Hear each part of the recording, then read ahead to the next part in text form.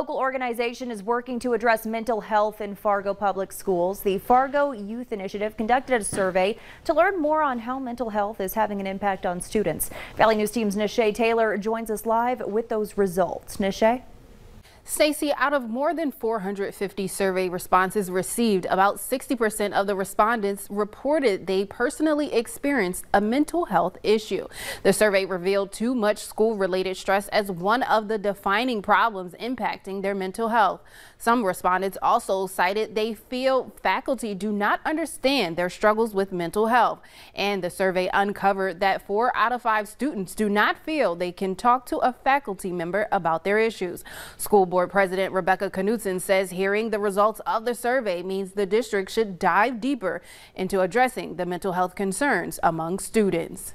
There are quite a few efforts that the district has put into place to help support the mental health needs of our students. They are a variety of measures that we have undertaken. That doesn't mean that we've been as effective as we need to be. We know that there are challenges in many arenas.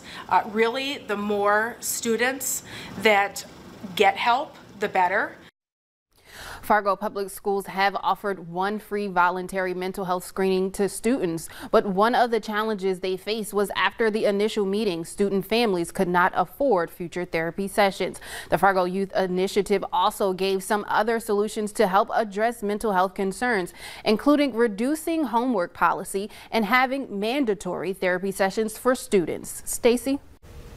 Thanks so much, Nishay. The organization suggested creating a task force. School Board President Rebecca Knutson says she's open to meeting with them to come up with a plan.